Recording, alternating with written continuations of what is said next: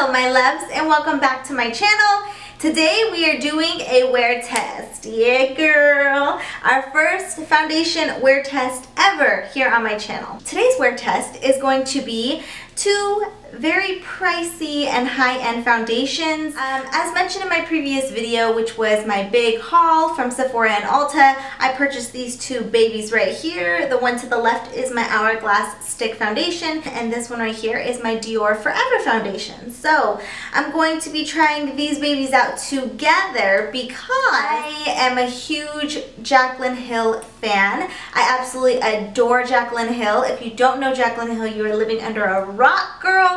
She is my soul sister.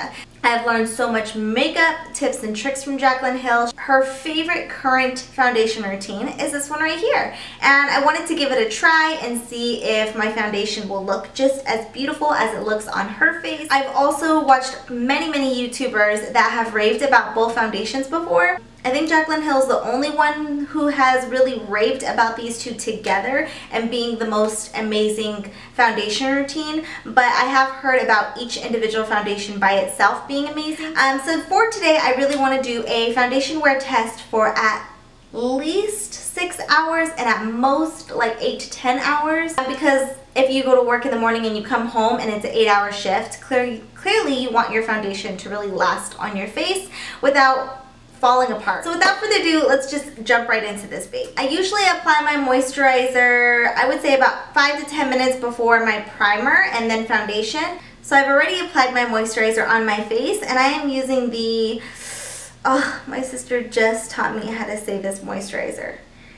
I said it wrong in my haul and she corrected me and I was like, thank you so much. I know for next time, and right now is next time and I don't remember it. Is it Ollie Henriksen? Ollie Henriksen? We're gonna get to the bottom of this. It's pronounced Ole Henriksen. Did I get it, Ina M? Did I get it? Yes, girl, you did. The next thing we're gonna do is apply primer to the face. So we're gonna dip into the Touch and Soul No Pore Blem Primer. I don't know why this tongue twisting for me. Touch and Soul No Pore Blem Primer. There we go. I got it. We're dipping right into this. Be careful when you use this, okay girl, especially if you have oily skin. Do not use a ton of this. A little bit goes a long way. And again, as I mentioned in my haul when I was kind of testing it out in the back of my hand, it does feel very oily, and if you already have oily skin and you put your moisturizer on, nobody wants a slip and slide in situation on your face. So just be a little cautious. I literally use like 1 pump of this. That's it. And I put it in the back of my hand instead of like smearing it all over my face right away. So now we're just gonna go ahead and smooth all of this primer into the nose, our T-zone. Alright, so now we're gonna dip into our foundations. I'm gonna first grab my Hourglass Stick Foundation, and this is in the shade Sand, FYI. And I'm just going to put a bunch of stripes on my face. And then of course you want to bring it to the neck. I'm going to grab my glass plate, my handy dandy Target glass plate, and then I'm just going to put 2 pumps of the, actually let's start with 1. Ma'am, gonna need more than that. Let's do, girl, I'm going to do 3. Wow, this like squirts out hardcore. Of course, I'm going to start on my left side of my face, which is where I have all of my acne scars, because I really want to see how well it covers them up. It lays really nicely on this face. My face looks super hydrated. Like, it's definitely a dewy foundation routine. It's not mattifying at all. Definitely say it's medium to full coverage. Let's move to concealer, baby. We're going to be using, of course, the Tarte Shape Tape, and I'm just going to be concealing the areas I usually do. No big thing. I actually don't do like a full-on triangle anymore like I used to, like a whole, like that whole situation. I just feel like this little bit goes such a long way that I don't really do the whole triangle thing.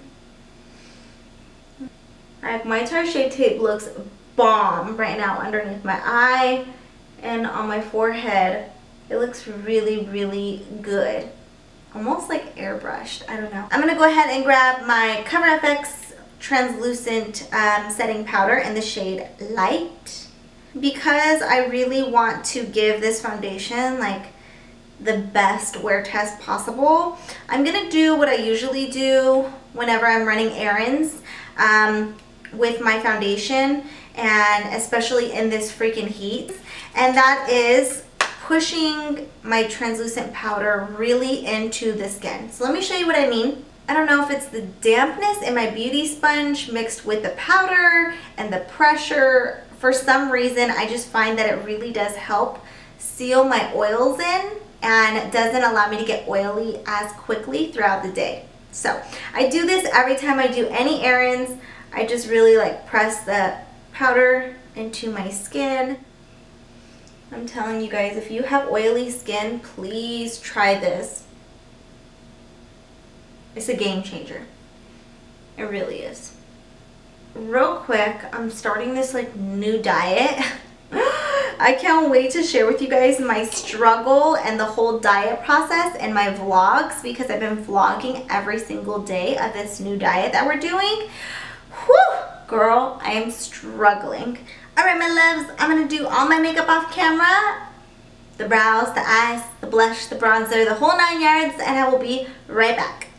I am back. I just got done finishing up the rest of my makeup. So far so good. I've only had it on my skin though for about an hour. I applied it around like 2 o'clock. I think it was like 1:45, but we'll say 2 o'clock. Yeah, we're going to make some moves. I got to go to Target, post office, Fry's. Is that it? Is that all the places? Oh, you know I'm going to go to Dutch Bros, girl. I'm going to get me my coffee. Right now it is 2:52 in the afternoon, so let's go run some errands, shall we? I'll meet you guys in the car. Hi! Okay, we're on the road. We're on the road, Jack. Oh, hold on, I gotta go. Alright, so we're on our way to go get some DB, some young Dutch Bros. Because your girl needs coffee in her life. My errands should only take me about, I would say like an hour or two. Yeah, maybe about 2 hours. So far, the foundation looks on fleek, girl. So I just got to Fry's. It is 3:31. I already got my Dutch Bros drink. It is this bad boy right here. You know I'm drinking a healthy drink when it's dark like this. It is 101 degrees out. Whew! I just got back from Fry's. It's 4:35 right now. Yeah, I've only been wearing the foundation for 2.5 hours, and I don't think I need a touch-up yet. I think I can go like another hour before I do a touch-up. I am looking a little oily on my nose and a little bit right here on my forehead. It just looks a little shiny. Quick update, it's 6:19 in the evening. We're gonna eat our lunch, even though it's kind of like almost dinner time, but the day flew by so quick for us. I've had the foundation on for about 4 hours, and you can see that I'm starting to get oily up here on my forehead, so I do need a touch-up. I'll touch it up when I'm done eating because I'm starving. Alright my loves, check in. It is 7:05 at night. I've officially had this makeup on for about 5 hours. I have not touched up my makeup once yet, just because I've been on the move and I really haven't had a chance to. Alright, so far so good. My foundation is holding up really well. I'm not separating anywhere. And on my smile line area, I feel like that now I'm starting to like crease up right there. Around my nostril, my nose, it's starting to crease up a little bit. My oils are starting to definitely like come to surface on my foundation, but for it to be on my face for 5 hours, not too shabby. So I'm going to go ahead and do a touch-up, my very first touch-up for the day. I'm going in with my IT Cosmetics Bye Bye Pressed Translucent Powder. And I'm grabbing my Morphe G7 brush. It's just like a really big powder brush. I just press it into my T-zone and that's it. I'm going to press it into my chin, into my nose, on the sides of my nose, underneath my eye, and a little bit on my forehead. That is it for this check-in. I shall check in after I'm done with dinner. I'll probably cook dinner, eat dinner, then check back in for my last check-in. Alright loves, I'll see you in a few hours. It is 8:10. And my honey and I are on our way to Ulta because we need to get face wash. Hello my loves, I'm back with my last check-in for the night because my eyelashes are starting to come off. My makeup is now starting to separate just a little bit on my nose because my nose is so oily. Right here, like on the bridge of my nose, because I did get my powder brush, and I actually should have probably used like beauty blender instead, but I kind of like hit that area a little too hard, so it separated my makeup. But overall, no separation underneath my eye, no separation on my forehead, my chin, my smile lines, which again are the main areas that I usually get separation in my foundation after like I say 6 hours. So for it to be 8 and nada, that is very good in my oily book. After trying these out together, I do highly recommend them. I think that they're both really good full coverage foundations.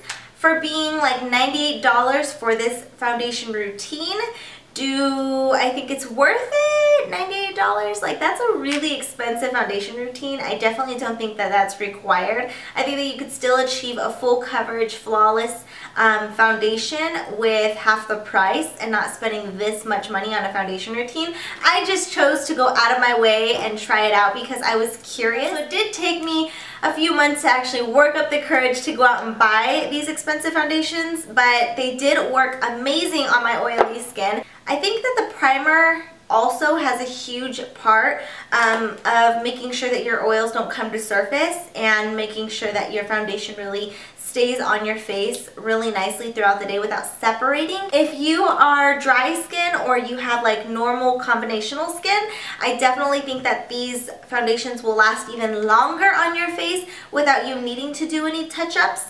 I had to do, what, ma'am? I had to do 2 touch-ups throughout the 8 hours with being super duper oily. So keep that in mind. These babies definitely knocked my Clinique foundation, my Cover FX foundation, and my Wet n Wild foundation out of the water. But for the price that you pay, I mean, it better. So yeah, that's it. Oh my god, such an easy video.